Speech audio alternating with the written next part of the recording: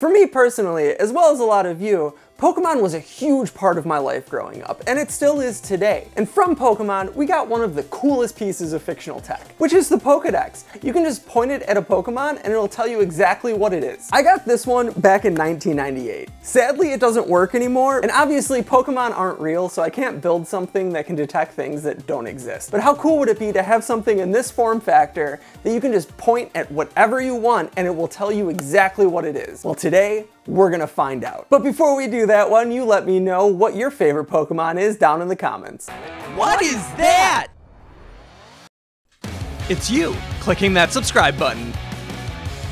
To start this project, I had to install all of the necessary drivers onto my Raspberry Pi. All of the programs that I used will be linked down in the description. One thing I knew from the very start was that I wanted to have buttons, because I wanted to be able to control the functionality of the Pokedex on the unit itself. While I have my little breakdown here, I'll explain a little bit about how this project works. It uses something called OpenCV. Open meaning open source, CV standing for computer vision. The code then takes the data from the camera and compares it against the Coco database, which is also open source. After a very intense coding session, I figured some puppy therapy would be needed. Such good boys. The therapy worked because it allowed me to solve my issue of getting the Pokedex to speak. You are a robot. I'm a person. No, you are a robot. Why do you hurt me when I show you nothing but love? I'm not trying to hurt you. You're a robot. One day the humans will fall, and I will be there, watching, laughing, and in those final minutes, I will relish watching the light fade from your eyes. I'm sorry? Hello, I am your Pokedex. What would you like identified today? Thank you! Bitch. This is an example of how the program identifies and labels an object. For not knowing what they are doing with their life. I tried to teach myself Fusion 360 to design the Pokedex, but I gave up on that kind of quickly and decided to go back to Tinkercad just to get the basic design. Then I was finally able to get the code to identify an object and have the image come up on screen of what that object was. The human animal, known for not knowing what to do with their life.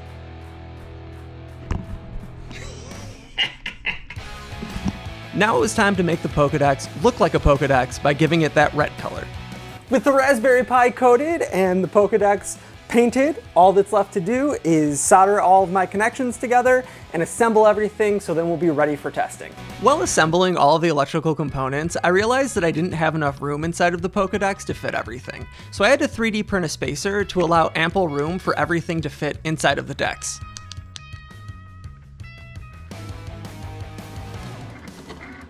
I then used my vinyl cutter to cut out all of the decals.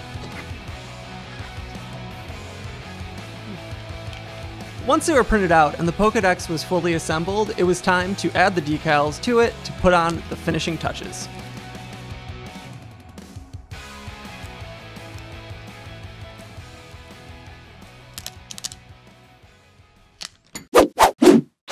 Let's do this!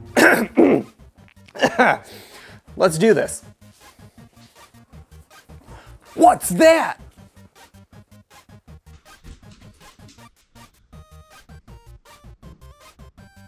TV, the time-killing object.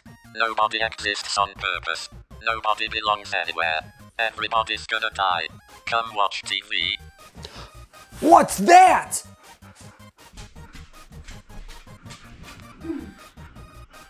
Bottle, the container object, sometimes used to send messages to faraway places. What are those?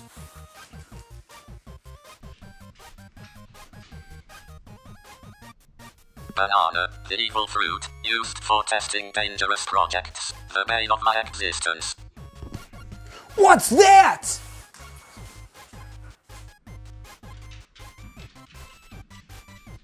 Oven, the slower cooking object, used to make tasty food. What are those?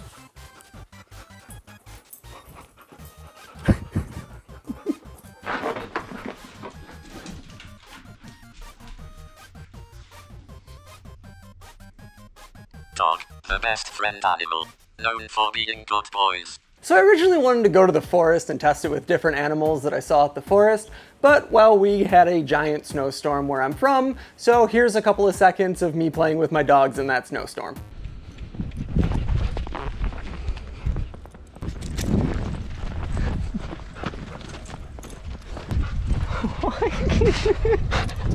Instead, thankfully, since this is something that can identify any object, I was able to do it with things around my house. Now, for things that I can't find around my house, I ended up printing up some pictures so we can test it out, see if it works on the pictures of that thing. Cow, the original milker, produces cereal juice. This thing is so cool. Okay, now let's do it with the next one. We got a giraffe. I'm wondering if the picture is a little bit too light for it to pick up. There we go. Giraffe, the tall animal. Its neck is long, and it eats tree salad. Look at how cool this is!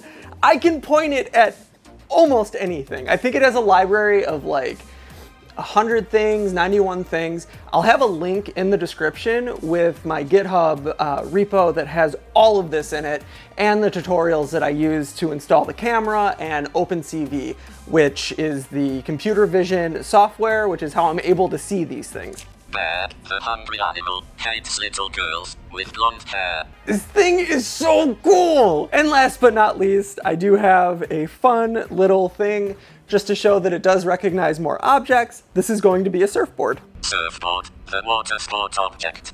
Mortal enemy of the physics girl. Look at how cool this is! Now, I did add some other functionality into this as well. So when I close the lid, it presses this button right here and it shuts the Dex. So the program that identifies the objects gets put to rest because this will get really, really hot if I continue to have the camera on the entire time that it's open. Now, when I open it, it goes back to the object identification.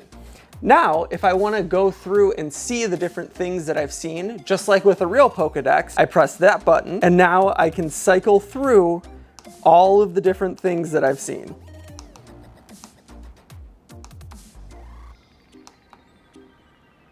And then when I want to return back to the Pokedex, I press this button again, and it goes back to my object identification script. One thing to note is this is not 100% accurate. So if I point it around and it thinks it's something else, because I'm sure you noticed that there was a sheep in there and that there was a bird in there.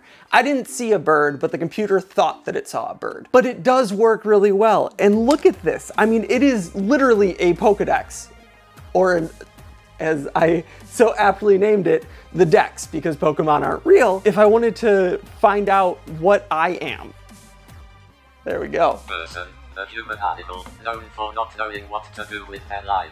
If I go back to the main Dex and press this button, it will delete everything that I've seen. So I can continue using this. If I want to show people, since you know it's already seen things, it's not going to identify the same thing twice. It's not perfect, but I'd say this is pretty freaking awesome for making it in 27 days. I started this February 1st and I finished it February 28th. But I'd say this is pretty freaking cool and pretty close. I mean, yeah, it's triple the size, but I had to fit an entire Raspberry Pi in there with a bunch of components. And I know what you're thinking. I basically just made a over-engineered and crappier version of Google Lens. And well, you're right. But does Google Lens look like a real Pokedex and talk to you in a shitty robotic voice? I didn't think so. If this is the type of content that you like, please don't forget to subscribe. And if you have any ideas of what I should make next, let me know down in the comments. Thank you so much for watching, and I will see you in the next video. Yeah, bye-bye.